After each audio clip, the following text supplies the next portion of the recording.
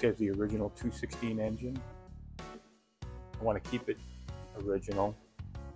I have dual intakes for it. I'm going to be hooking up dual exhausts. I have a Butch's lowering kit that I'm going to put on it, which includes rear shocks. So dual exhaust, lower suspension, just a little bit.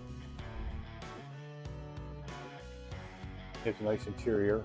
Interior has recently been redone. I do have to put a new wiring harness in the car.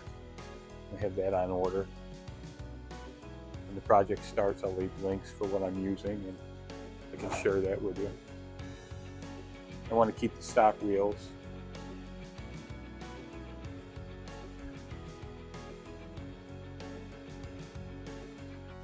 The car overall is really solid and in good shape.